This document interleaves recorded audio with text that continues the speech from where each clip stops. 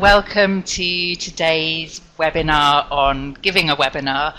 We've been running these webinars now for over a year, so we thought it was time perhaps that we shared our experiences with you. And Faiza, who's our business development manager here, will be taking you through our presentation and sharing some of her best practice tips and advice on how to give a great webinar. And I think many of you maybe know Faiza already, but just to introduce her briefly, she's our business development manager here at the London School Group. Previously, she's worked in a number of edtech companies over in Canada. And Faiza, you may know, has quite an interesting cross-cultural background, being of Bangladeshi origin, born and raised in Saudi Arabia, but now a Canadian citizen, but working with us here in London in the UK. And hopefully most of you know me as well. Apologies, I didn't introduce myself. I'm Kathy Wellings, and I'm the director here at LSIC. Great to see so many of you with us again this month. I know it's a busy time with holidays and everything. As you know, most of you know, we're together for just under an hour. There will be some time at the end to ask questions, but if you'd like to jump in and ask questions along the way, then please do. Those of you who've been with us on these webinars before will know that we try to make them as participative as possible, so please do join in. It's much more interesting, hopefully, for you if you get involved. Let me just do a little bit of housekeeping before I hand over to Faiza. You are all unfortunately muted and not on video, so you can see and hear us, but unfortunately we're not able to see or hear your voices, but hopefully we'll see your comments through the various tools that we use during the webinars. So you have the opportunity to write on the slides with the annotation tool. So just to do a little quick practice, hopefully you can see a toolbar down the left-hand side of your screen. There's a T for text, for example, and there's a little pen icon for those of you who feel more creative and would like to draw something. So if you want to try, you just need to click, for example, on the T, and then click your mouse onto the screen, and you can type something just to make sure that's working. Okay, lovely.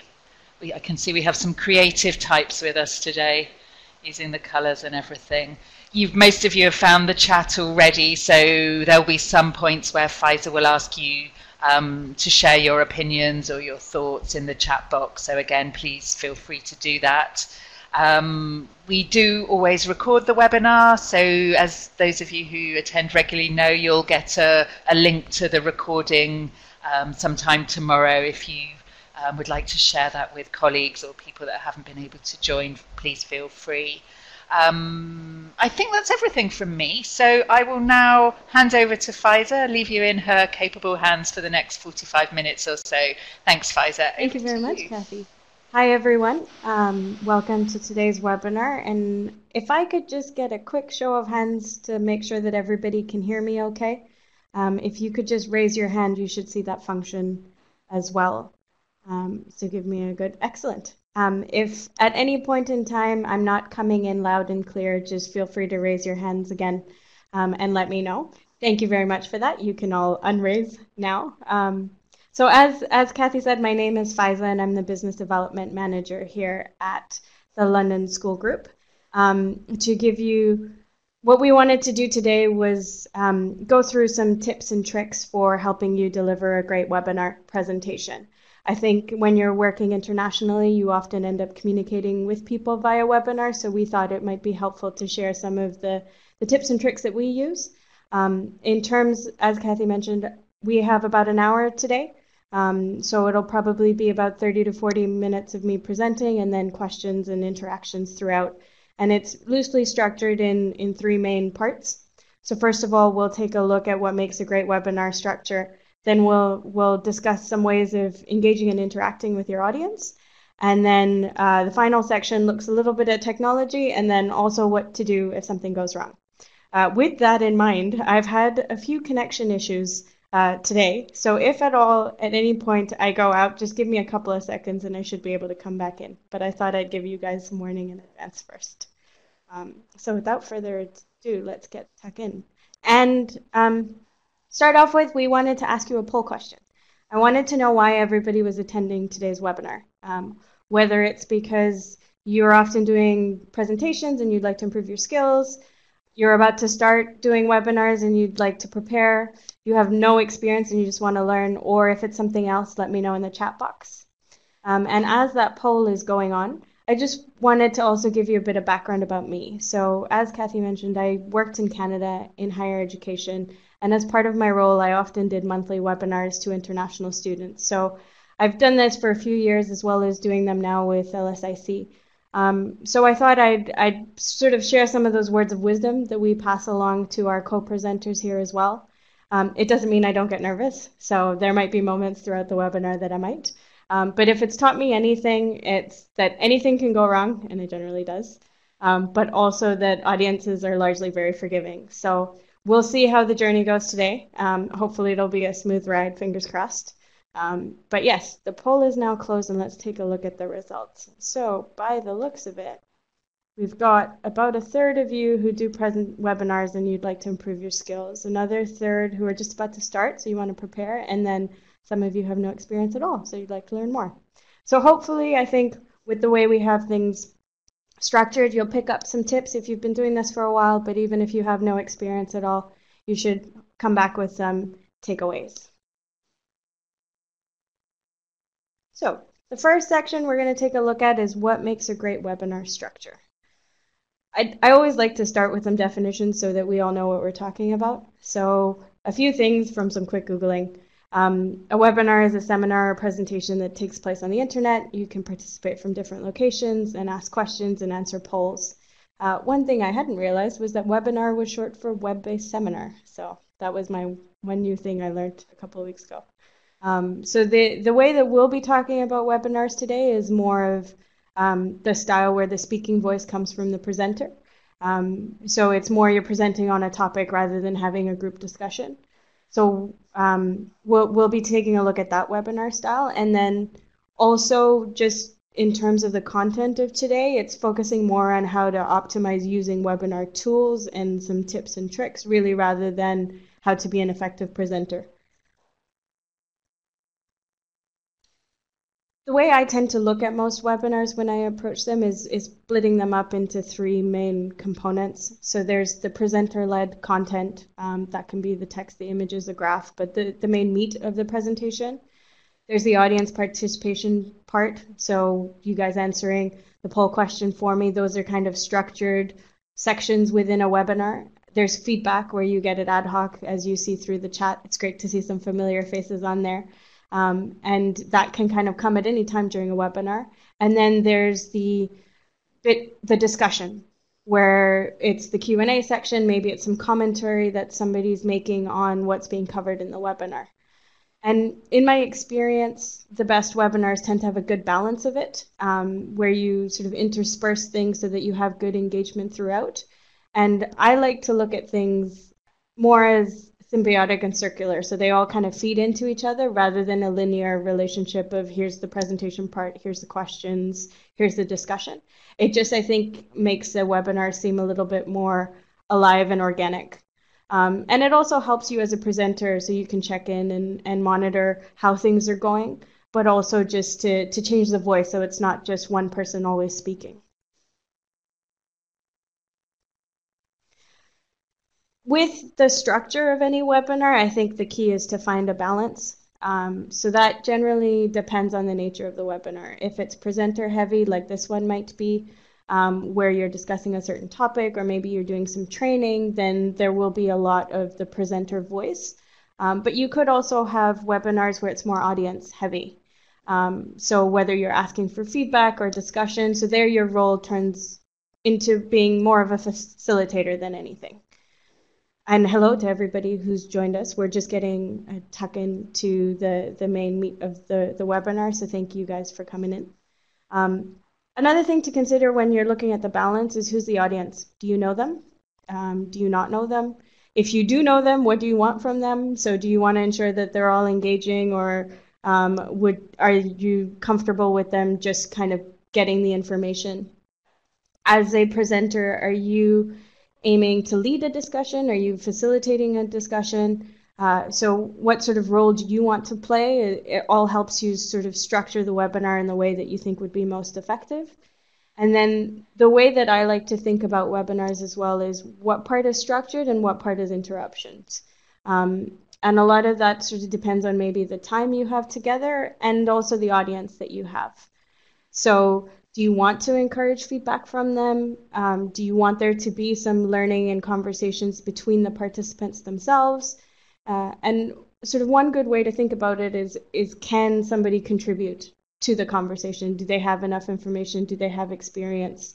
Do they have expertise? Or is this something that they can just give their feedback to at any time? And a lot of it boils down to what you're comfortable with. Are you okay if there are interruptions because somebody's asked a really good question, or for example, you've had to deal with a tech challenge, can you move with that? Or would you rather it's all structured? And many times that can depend on how much time you have. So if you only have, as we do today, for example, an hour together, is there a specific aim? Was there a certain amount of content that you wanted to get through? And if so, can you adjust with interruptions, or would you rather just make sure that you're moving along at the pace that you're comfortable with? And a lot of times finding the right balance is about finding the perfect recipe. So as usual, I think most of us know you want to have a good mix of text, images, engagement, discussion. You can often break up the pace of a webinar with poll questions. It's a good way for you to get a pulse also on the audience, just to make sure that they're still with you, that they're still engaged. One of the things that I found very helpful when I do webinars is to have Q&As throughout the process as well, and not just at the end. And then that, in case it triggers something that you could then discuss.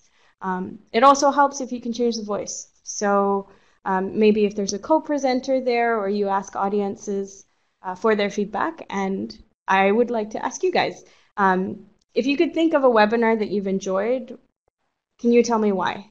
What about it was engaging? What about it was effective? If you can share just some of the things, and maybe we can all share with each other some other tips and tricks too. And as you guys are typing that away, the picture you see here actually has a special guest in it. I am in there.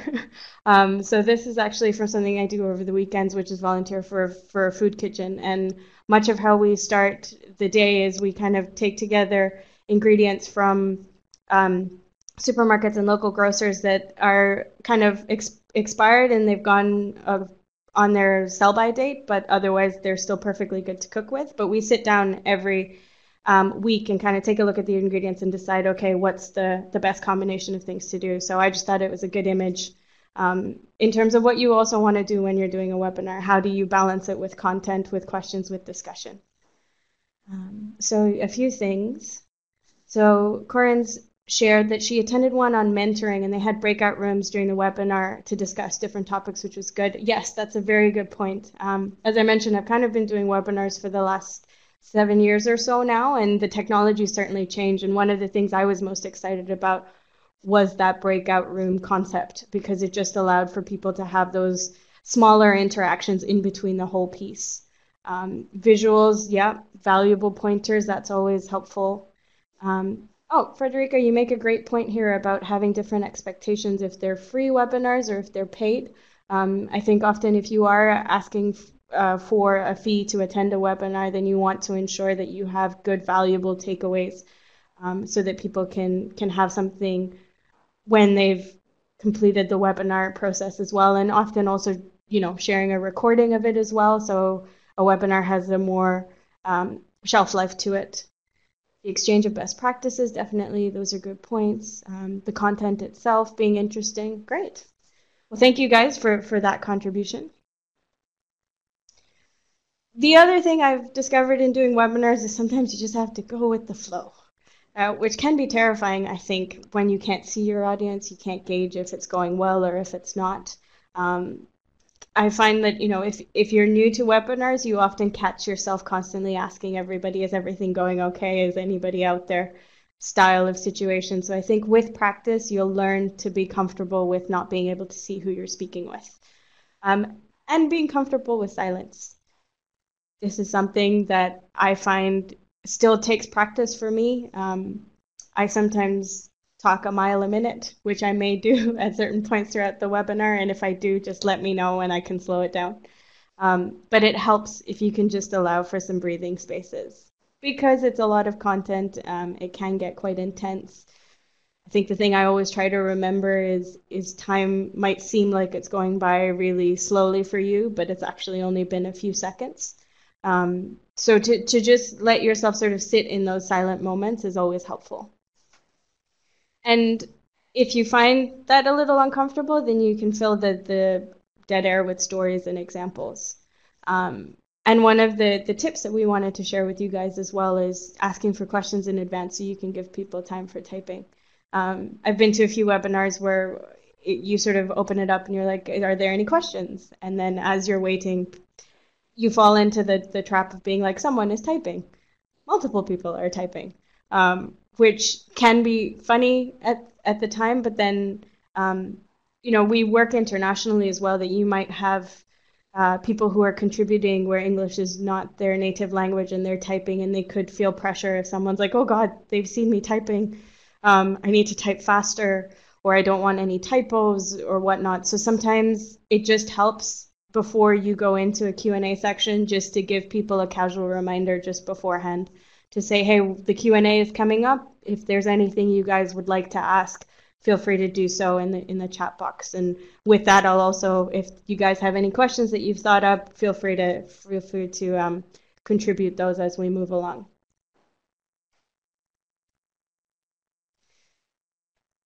I think we're all guilty of losing track of time when you're in your little bubble of presenting and you're looking at your slides, you're looking at your notes, you're wanting to make sure that you get everything there. But I think it's always very important to ensure that you keep an eye on the time. So monitor your speed, make sure you can adjust your pace and the content. And this is again where when you're trying to find the right balance, it helps if you can take the pressure off yourself a little bit by having that audience participation. So when you ask them to contribute, if there's a poll going on, it just gives you that moment to take a pause.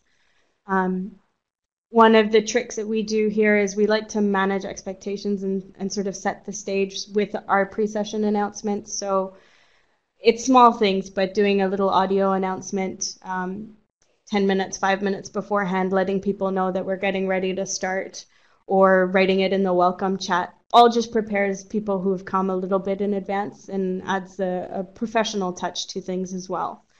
As I did at the start, kind of outlining how you're hoping the webinar will unfold of, okay, well, the majority of the time I'll be doing some speaking, but then we'll also have time for and opportunities for discussion. So that can always help. I think one of the things we realized once we first started doing the webinars was doing housekeeping rules and how helpful and effective that is. Because when I first started doing webinars, I think everybody was getting their head around, okay, what is this technology? How does this work? How do I contribute? It's a lot easier if everybody's in front of you and you can establish the ground rules. And so I think it's even more important when you're doing it on an online space to have those housekeeping rules established. Just means that people have less confusion if you're like, oh, answer the poll question now, or can you type this in for me? If you allow them to kind of familiarize with the features that are available, it just means that when you do ask for engagement, there isn't that time waiting to test things out. And one of the other tricks we have, because webinars can go in many ways, and it's always dependent on sort of who turns up and how you want things to unfold. And what I've found is, with all the best of intentions, you can have webinars and you can only have a couple of people turn up. And so what do you do? And so one of the tricks that we suggest is sort of make small talk to allow for newcomers. Case in point was today's webinar at about like 12:58 UK time. There were maybe 5 people on the webinar, and then everybody started coming in. But in the back of my head, I was thinking, okay, well, maybe I'll ask people to let me know where they're joining us from, what countries there are. Maybe you could talk about the weather. That's a very British thing to do. Or a recent event. And there you kind of have to be a little bit careful about making sure it's something neutral and that can connect with everybody who's at the webinar. And as I didn't have the chance to ask it at the start, I'd still love to know where everybody's joining us from. I always find it interesting. So if you could just type in, let me know where you're calling in from, we'll see how many countries or cities we have.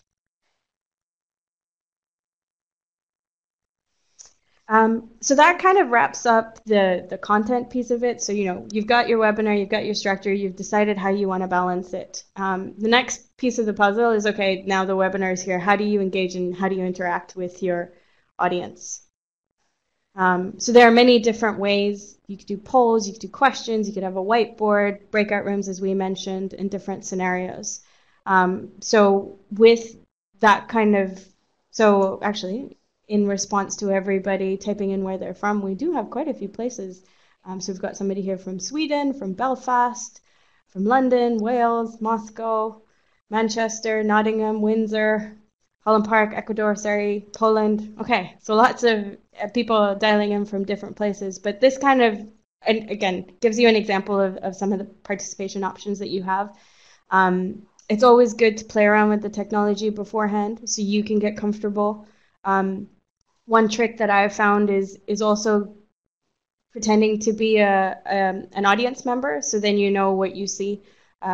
There are many different platforms out there that you can use for presenting on webinars, and some of them, the toolbar for the presenter might not be in the same place as it is for an audience member. So you can be presenting and being like, on the left-hand side, you will see, and the audience will be like, I don't see anything on the left-hand side. So if you sort of log in as an audience member, then when you are asking somebody to do something, you can guide them appropriately. So that's just a tip as well. And the other one is, it's moved beyond polls and questions nowadays. As somebody mentioned earlier, breakout rooms are great for discussion, but even stories or how somebody would handle a scenario. About 9 months ago, I remember going to a webinar, and it was one of the first where somebody had said, okay, here's the question I've posed to you. How would you respond in this situation? And what was really great was seeing the feedback coming from different members of the audience of like, well, this is how I would approach it, and this is how I might, or, oh, I didn't realize that was a way that we could approach that problem. But it was just great for creating that discussion when you can often feel like it's just you speaking in one direction.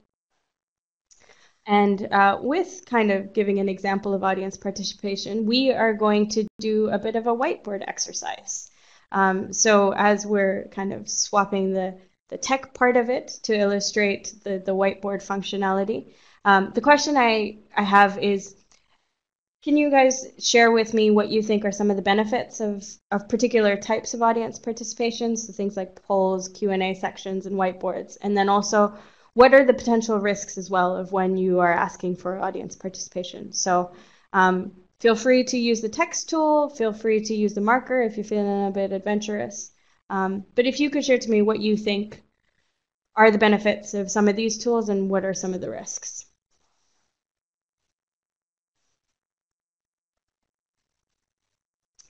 So one of the areas that I've always found interesting is the anonymity piece.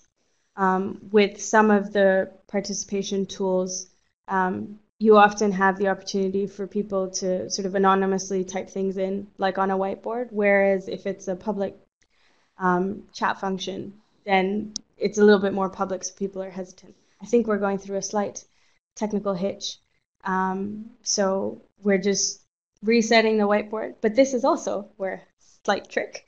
If you have the slides as a backup as well, in case the technology fails on you, at least you have what you intended in the back. So not to worry. We'll just proceed with the slide rather than the whiteboard. So yeah, as I said, the anonymity piece. Sometimes it comes in handy if it's a poll, because then people feel comfortable being like, actually, I have no experience in doing this, or I'm not sure about this. But then with the chat function, you have people taking ownership of the feedback they've given. But let's take a look at what some of you guys have contributed. So on the poll front, you think it's great for quick engagement, it's anonymous, collects opinions and views. The risks, the results might be misleading, most definitely. You kind of have to take all the polls with a pinch of salt. You might not get the result you're looking for. Yes, that is very true. I have often gone to webinars where I've asked, what are you hoping to get out of this? And it's a curveball, but then you sort of take a deep breath and decide, you know what, we can continue on and still have a meaningful discussion. You might miss some of the options. It can be, yeah, definitely. You can miss some of the options. And so that's why whenever I've actually done polls, I've always left the option at the bottom that says other, and please write it into the chat function, to give people the opportunity to be like, well, maybe this wasn't a possibility I'd considered. Q&A, yeah, most definitely the benefits are having an increased interaction, personalized answers. The risks, yeah, you get random off-topic questions, and we do have a slide coming up a little bit around how do you manage questions. People might be afraid to ask questions, or you have difficult questions that can't be answered, or never-ending questions, yes, for sure. Again, we'll cover a little bit of that in our managing questions section. Whiteboard, none of the benefits. There are no benefits to whiteboards. No, that's a fair point, given the technical issues we had with it during this webinar. But yeah, it gives people the opportunity to be a bit more creative. Maybe you want some feedback that doesn't have to be text. You might want it in a visual representation. And, I think it lets people get a little bit more tactile in their feedback. And some of the risks, for sure, it's not a great feature. It's easy to rub off. It might take people a little while to work out. You can have overlap in text, which is, I think, case in point here on the slide as well. But definitely lots of really great points here from you guys about the benefits and the risks. I think with everything, what I'd recommend is just feel comfortable and kind of almost give yourself permission that if it doesn't go according to plan, not the end of the world, you can move on. Okay, with that, we'll move to the next piece on the audiences, and thank you again for contributing. Great point from Sarah here that if you're on the mobile app, you can see the whiteboard pen, but it kind of limits how you can interact. So that's certainly one thing to consider as well with the audience participation features you use. Is it accessible for all? Is it easier if you're on a phone? Is it easier if you're on a computer or a laptop? So definitely a lot of good things to consider. Let's talk a little bit about international audiences. I think for the majority of us, we work on an international space and platform. So there are things you might want to consider that maybe you hadn't thought of when you're doing webinars to international audiences. So one of the things I always used to start my webinars with was saying good morning, good afternoon, good evening, and good day to everybody, because depending on where they were, the time zones would be different. So it's a small thing, but it works to help kind of acknowledge the fact that you've got an international audience there with you, and that you're sensitive that, I've often had students who were up at midnight or 1 o'clock in the morning because they wanted to connect with the university in Canada. And I would say, thank you so much for being up that late. And I hope that this goes well for you. Your stories, are they too local? Are they international? Do they translate? Are you talking about something specific? For example, one of the things I was thinking of was the solar eclipse that happened, but is that something that, maybe everybody in the world was excited by, or was that more something that if you were in North America was something that everybody kind of stopped and took the moment to observe? So just making sure that you have that right balance of if it is local or if it is international, kind of what your audience would appreciate. Language. I think that's very important. Using global English, not getting too technical or using things that might be colloquial. And also adding more text to the slides. So I think this is something that we certainly strive to do in our presentations, because we're aware of having an international audience is we might have more text than you would normally expect. And that's just because for some people it helps if they can see it written and then they hear somebody accents or something that you also have to be mindful of, as I'm sure you've probably heard a couple of Canadian outs and abouts as I've gone through the webinar, but there are some accents that if you're not familiar with how they sound, it can help if there's the text there and you're like, okay, that makes sense. Pacing, again, I know I talk a mile a minute sometimes, so it's a question of taking those moments to slow it down a little bit to make sure that everybody is retaining the content and understanding. And using humor. Sometimes in certain cultures it works, in others it doesn't. I tend to find self-deprecating translates universally, but you have to be careful a little bit with the jokes to make sure that you don't cause offense unintentionally, which is harder, I think, when you can't see your audience and you can't gauge if the room has taken it well or not. As I mentioned earlier, you sometimes find yourself in this little bubble, in a tunnel of, is anybody out there? Is anybody listening to me? Am I talking to the void? So how do you kind of almost console yourself in that situation, but how do you manage it as well? So one of the things is engagement. So doing polls, asking for written feedback, writing on the slide. Um, and this is where, again, that point that I mentioned when we looked at the benefits and the risks of audience participation, I tend to find it's good to have a mix of anonymous feedback, but then also where people can take ownership. And it just might mean that people who are a bit more quiet and don't necessarily want to type in and have things attributed to themselves still have the opportunity to engage and to participate. Some audiences might simply prefer just having somebody speak to them. Others might want to be able to contribute. I think you depending on how much of the, like whether you know the or engagement through polls is always helpful. Getting a sense of what your audience is comfortable with, whether they want to participate, whether they just rather you present, but also the monitoring feature on many of the webinar platforms.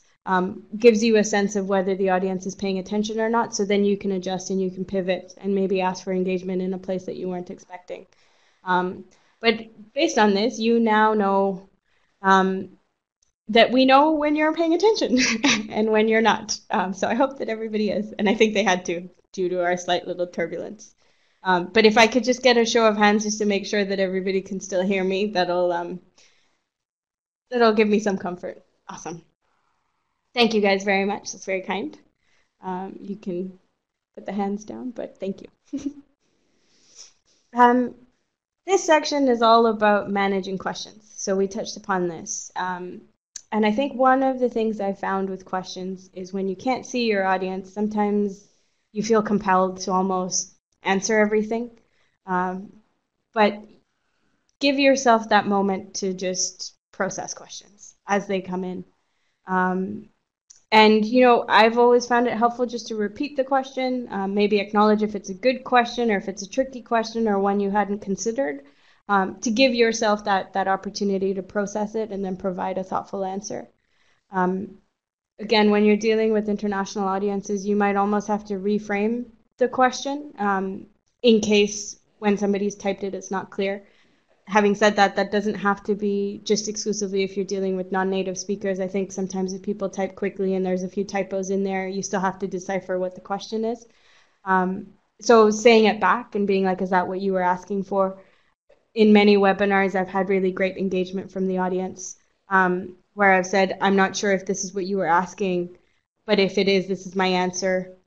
And then they'll clarify and be like, yep, no, that answered it, or no, actually, I meant this. What if there are too many questions? What I've often said is, you know, we'll answer as many as possible during the session, and then we'll follow up with others via email. I had one webinar a few years ago where it was supposed to be a 1-hour session and ended up being 2.5 hours. I had all these students that were asking very specific questions about scholarships, and I had about 150 participants at the start of it.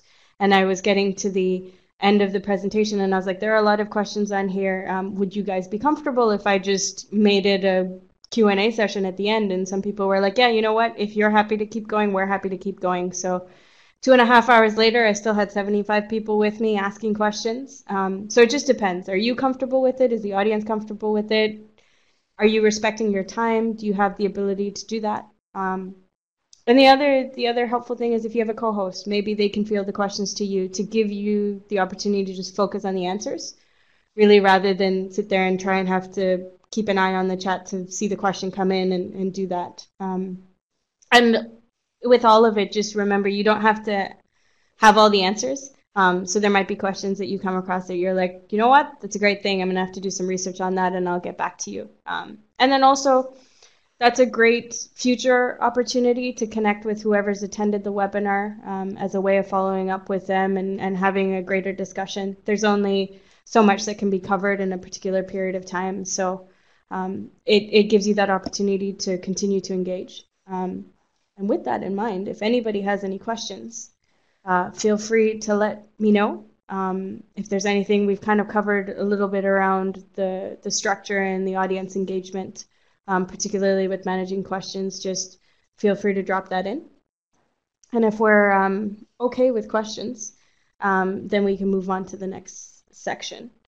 I remember one of the more interesting questions I'd had in my time was a student asking about whether they were allowed to get married, and I wasn't quite sure where they were going with this. So I decided to reframe the question and instead say, if you're wondering whether your visa status changes as a result of you getting married, you might want to check with the appropriate people. But I remember getting that question and just being like, I've never been asked about whether somebody can marry while they're a student. But yeah, that was kind of just repositioning it and reframing it and seeing if it was helpful. Doesn't seem like there are any questions, so we'll move up swiftly on to the next section, which is all about how to make the most of your technology. It's sometimes terrifying to think, do I have to be on camera? Can I not be on camera? We tend to say yes. I think it humanizes you. You can see all the facial expressions. I talk with my hands, which I'm sure you guys have observed throughout the webinar. So I think it helps because if something goes wrong, then you can see it happening. It's good to keep your natural body language. I don't think I could sort of sit and just present if I tried. I like to move around when I present. And do what makes you comfortable. I think for some presenters, they like sitting down. Other people like to stand up. And when it comes to if you are using the video and the camera, depending on your personal preference, you can either look straight at the camera or you can look at yourself on the video box, just whatever makes you comfortable. I remember when I first started doing the video side of things, I kept looking at the camera, but then I kept getting distracted. So then I was like, you know what? I'll just flick my eyes up to the video box every now and again just to make sure I'm still there. To do what you think is comfortable for you. We thought it might help also just to give you a quick checklist of things to go through as you're setting up for a webinar. So as we said, sort of familiarize yourself with the features. If you can log on early, you can allow for tech issues. So that's what we did earlier today, and we realized that the connection was fine, but I was dropping in and out. So that's why when we first started, I just mentioned if that does happen, you guys are prepared. Practicing muting and unmuting your microphone. You often end up with webinars where you can see a talking head, but you can't hear it, and that's because somebody's just forgotten to unmute their microphone. Practicing with the polls. What does it look like when you turn it on? What does it look like when you share the results? Remembering to hide that so that then you go back to the presentation screen. If you're planning to share different people's screens or if you're planning to switch screens, making sure that it works. If there's a video element, ensuring that that functions. You'll see later in the presentation we had wanted to share a video, but we realized we'd be able to share the visuals but not the audio, so then we sort of had to look for a workaround. But making sure you do that before the presentation so that when it comes to it, you're not having to problem solve on the fly. And then whether or not you want to record it.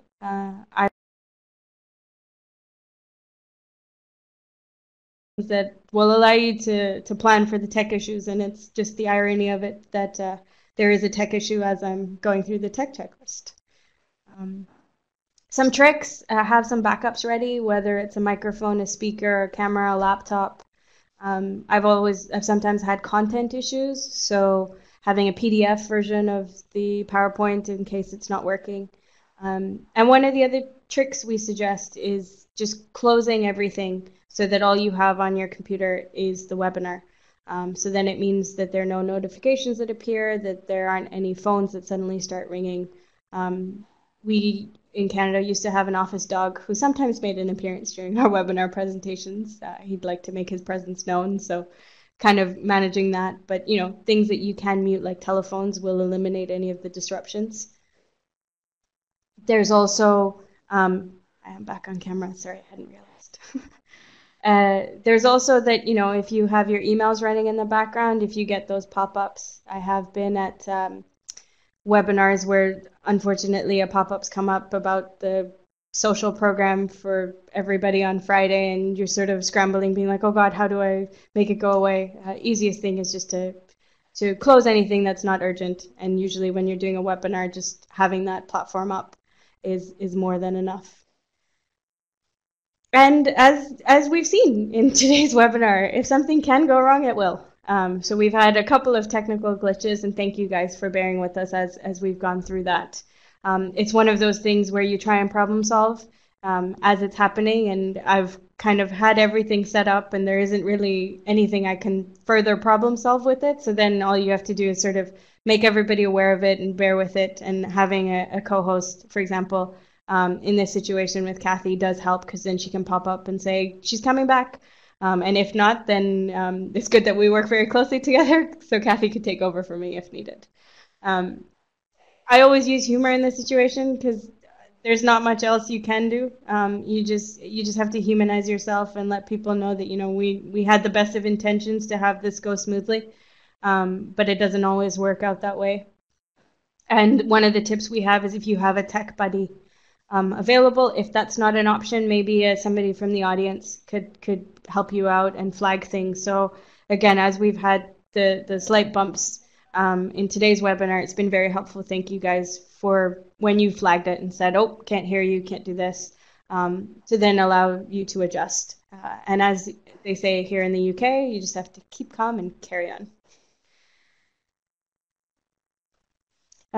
This next section is all about managing unexpected challenges. So if you guys could share a little bit maybe with me of examples of when things have gone wrong, we'll just share those stories in the chat function, and I'll take a look at that if you like. But perhaps I think now one of the most famous instances where a webinar went wrong is this news interview from the BBC. So if I could just have a show of hands to let me know how many people are familiar with this interview. And those of you who aren't, okay, I think it's most people. But those of you who haven't seen it, we'll include the link in our follow-up. But basically, this gentleman was doing an interview, and his adorable children decided they wanted their 15 minutes of fame. And so they came into the room, first his toddler daughter, and then his baby and the sort of baby walker things, and then his wife came in and tried to get the kids out, and he needed to keep a very straight face as he was doing all of this. And so what do you do in that situation? And that's the question I have for you guys. What would you have done if it were you on national television and your children decide they want their 5 minutes of fame?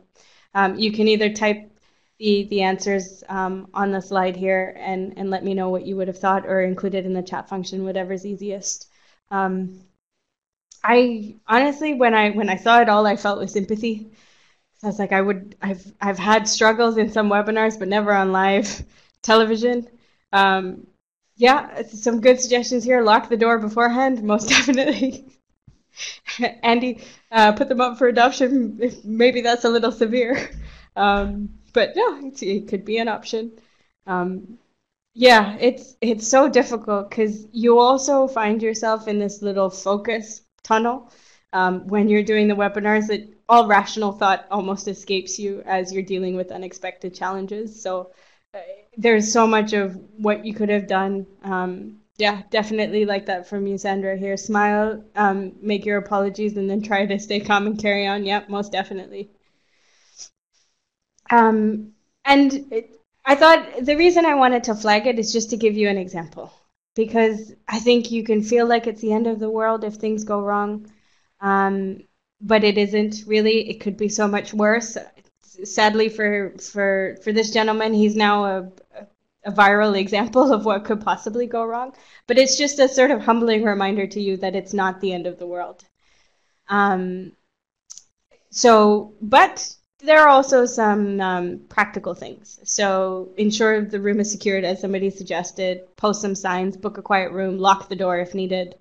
As some of you have also mentioned, kind of, you can choose to acknowledge the interruption. Yeah, Monica, there were some spoof videos as well where people had done their version where they picked up the kid, put them on their lap, and then just continued on. Other people, if you know you have somebody who can help you and take the kids away, then maybe you could do that. And exactly as you guys are saying, just acknowledge it. We're all human. Things happen. A 2-year-old might not read a sign. So how do you deal with that situation? You can mute the microphone. You can close the notification. Invite the person to say hello. I've had that happen in webinars as well, and then people are just a little bit embarrassed, but usually everybody has a laugh about it. And there are opportunities if you can pause or the video or the audio feed. Try that. Not quite an option when you're on national television, but it could work for some where you could sort of pass it off and be like, I'm sorry, I just have to deal with this issue. One of the other areas I think we wanted to talk about as well is, these are all tips and tricks if everything's going well, but what do you do if it's maybe not as you planned? So perhaps an audience hasn't come, you don't have as many participants as you would have liked. What do you do then? So some of the things that I've done in the past is you sort of turn it almost from a webinar into a webcast. So you just share stories, and then if you are recording the webinar, then it works as a follow-on piece where you can send to people being like, hey, here's an hour about webinar skills that doesn't really have any interaction in it, but if somebody needed just half an hour presentation, then let's do that. If you have a small audience, then maybe do a poll question or a chat function and ask them what they want to achieve, and then you just sort of turn it into a discussion group almost, really, rather than a presentation that just sort of goes one way with some scheduled interaction. Having prepared questions, I remember we had to start doing that once we had done a few webinars, and it just helps because maybe it'll help trigger people to ask questions because they hadn't thought of something. So if you have a co-host, if you have a partner, maybe ask them to have some planted questions that you can then get stuck into, just to help move the conversation along. And then I think one thing that I tend to do as well is you can make it shorter. If you find that you've gone through the content, you feel like you've paced it well, you've covered things that are useful and that are relevant, and you're ahead of time, that's fine. Then just sort of end the webinar earlier than you planned, and sort of take it from there. So that covers the main meat of the webinar, and we'll be moving over to the Q&A shortly. So feel free to start sending your questions in. Then we will answer those in the Q&A section. And I just wanted to end basically with some summaries, just as a quick reminder of some of the tips and the tricks that we've shared. But in the meantime, if you have any questions, feel free to start typing them on. So some do's, I guess. Strike a balance with presenter content and audience-led content. Ask for questions in advance, as I've just done. Be mindful of what you want to achieve in the time. So I've been kind of keeping an eye on the time here and being like, yep, that's still a good pace for me. We'll still have about 5-10 minutes for Q&A that I'm comfortable with, and making sure that I kind of got through all the points that would be helpful for you guys as well. But I think it's one of those small things that it shows that you respect the time everybody has available. Minimize the interruptions just by sort of closing any windows, turning off any notifications, putting up signs. And if at all possible, kind of have a co-host. It adds another voice. They can provide tech support. They can fill in for you when you disappear suddenly because of the wireless. And they can also ask you some questions. And some things, don't limit the audience engagement just to polls and to questions. Get people to contribute. Place them in breakout rooms. Those are all good things. Don't pressure yourself into answering every question. You don't have to have all the answers. Embrace the silence. If there are moments where you find there's slight lulls, don't worry about it. Just kind of keep going through. Don't be afraid to acknowledge any challenge or interruptions. As we said, kind of with the example as well, we're all human. Audiences are usually very, very forgiving. And that's kind of my final point. You're only human. You guys have been a really lovely audience. I haven't done one of these ones in a little while, so thank you very much for being so open and giving with the questions and the interactions. I've really appreciated that. But I think that's the most important thing to remember, that It doesn't have to be perfect. It's technology. Things will always go wrong. But just kind of, so long as you're connected and you're checking in, it should be all fine. And yeah, with that, we'll move on to questions. So Kathy's coming back to join us. Hello. Hi, and thanks so much, Pfizer. I certainly learned a few new tips, even though I've been doing webinars for a long time as well. And I can see there's a few interesting questions come through. A great one from Martin around, is there a difference between the paid versus the free webinar? I don't know what your thoughts are on that one. I think people's expectations are a little bit higher if it's paid. I think they would be more inclined to be like, I'd like to, for example, have a summary slide where I can have, these are the takeaways, these are the practical things I can do. They might expect a certain caliber of presenter, so not somebody who's obviously nervous, someone who can kind of handle any questions. I think the bar is just that little bit higher because you've asked for some sort of payment. So I think it just means you need to have people with a lot of experience and be able to give practical takeaways. At least that's my thought. I guess I would also add, obviously, when you're doing free webinars, there's often a marketing angle or a soft sell. But my advice would always be keep that as soft as possible. So give the content, and if you are going to have any kind of sales pitch, you'll see from ours that we don't really do that very much on ours, because from my perspective it should still be as good a quality as a paid webinar, because people are giving their time. But yeah, no, I agree with what you've said as well. Yes. Andy does make a good point that maybe they're a little less forgiving of tech issues, but I think it's so hard with some tech issues that you can have the best plans as we did today and you still end up with a few blips. But it's hopefully more that people appreciated that we didn't end up panicking, being like, I don't know where Pfizer's gone.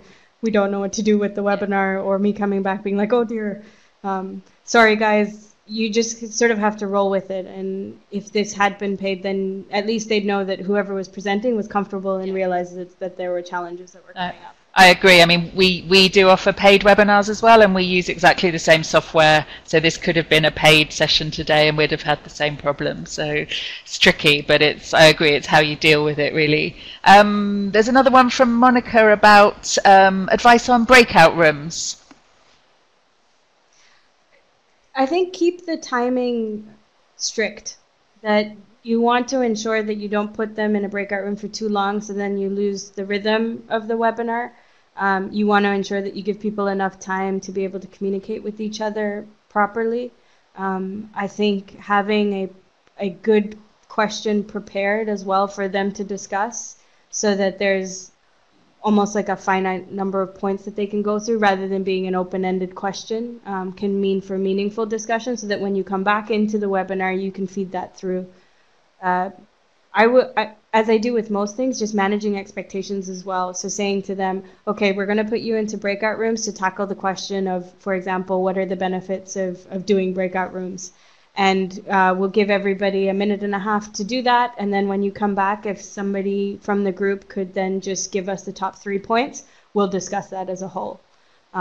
It just means that you keep the structure, but you let people engage in a smaller way, rather than being like, you're in breakout rooms, have fun.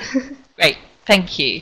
And I think there's just one more from Andy around length of webinar. Is there an optimal length? Oh, in my experience, an hour is usually what most people are able to give in their day. As I said, I've had them turn into 2.5 hours. If you guys had more time, more questions, and we wanted to make this longer, we could. But an hour. I always find a webinar should be as long as you think you need to deliver the content, to have a good discussion, and to have it be effective for everybody. So if you ever feel like you're talking and talking and talking and it's not really helpful, then you probably could have cut that slide. You probably didn't need that extra discussion point. I mean, to give you guys an example, my original slide where I had any questions, there weren't any questions. I could have insisted and said, I need a question. But I was like, nope, this is not the moment for it. Let's get to the end. So just adjusting and making sure every moment is valuable or contributing. Yeah, no, absolutely. And I think, like you said before, there's no shame in finishing a few minutes early if you're done. Better to let people get on with their day. Another one from Brendan around choice of platform. Mhm. That's a similar question as well here from Sarah. Honestly, I've used 3 platforms now. Each of them are different. Each of them have their benefits. The main thing is make sure you get comfortable. Even if you have to do sessions by yourself with nobody around you where you're clicking around sharing things, or you get like a hosting buddy just to problem solve and triage, they're quite similar. For example, with the video example, I used to use GoToMeeting, and I found that I would just have been able to easily switch screens from the PowerPoint presentation to a web browser, but that's not the same in Adobe Connect. But we now know that for future. But otherwise, you just have to try and break it almost, and make yourself completely comfortable so that when it comes to doing the webinar, you can deal with any unexpected challenges. And yeah, I completely agree, Sarah. If you can send people information in advance, there are some platforms that require you to download a plugin and whatnot. So you might want to tell them, please log into the webinar 5 to 10 minutes in advance, because you will need to download that software, rather than people kind of coming in a minute before and then missing the first 5 minutes because they're just dealing with software. Great. Lovely. WebEx is good. Yeah, I think it also depends if you're using webinars with specific clients. Some organizations will have a platform in place already, so sometimes it's kind of checking in with your clients what they use. I think that's probably it for questions. I think there don't seem to be any more, and if anyone has any other questions, then obviously let us know by email, and we're always happy to follow up with you afterwards. So I think it's almost time to wrap up. I will do our little kind of mini soft sell that we do at the end of these complimentary webinars. So just really to let you know about the next webinar. Next month on the 20th of September, we're doing a session around how really speaking a common language isn't always enough. So just because you speak English, it doesn't necessarily mean you won't have miscommunication problems. So why does it happen, and what can you do about it? And then just a course we have coming up in a couple of weeks, Working Across Cultures, here in London on the 11th of September. You may have had our email already about the early bird promotion that we're running. Do feel free to take advantage of that. Let us know if you are interested. Otherwise, I can see we are bang on time, so I think we'll call it a day, and thank you all so much for attending. Apologies for the glitches. Of course, really we did it on purpose so we could show you how we manage with those technical glitches. I'm sure you believe us, and hopefully we'll see you next time. Thank you, guys. Thank you all. Take care. See you soon.